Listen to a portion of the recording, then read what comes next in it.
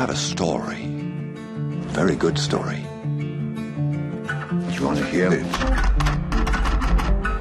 There he is, a dumb kid wondering what the future held. He wanted to be a writer, but the words just wouldn't come. Maybe now this should be a hobby, just until you get your feet on the ground. Dad, it doesn't work like that. I gotta pay my dues. No, I gotta pay your dues. You gotta start taking responsibility for your life. And then, all of a sudden, there she was. For the first time, he saw a world that was bigger than the one he'd been born into. Okay, I gotta fix this. Fine. We are missing out. Finished. That was his moment. Now, tell me the truth.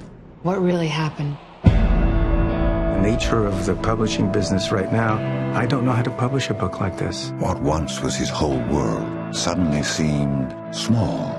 We don't have any money. I'm not who I thought I was. And I'm terrified that I never will be. He knew the life he wanted.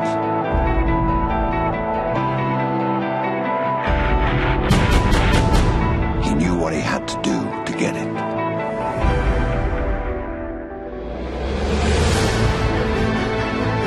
It's so different from anything you've ever done before. I have to tell you something. Wait, not over yet. This is where it really gets interesting. I can't escape this now unless you show me how. Look into my eyes. It's where my demons hide. It's where my demons hide. Don't get too close.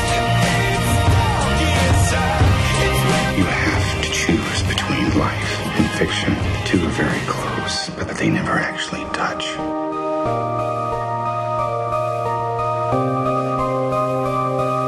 You think you can just steal man's life and expect there'll be no price to pay?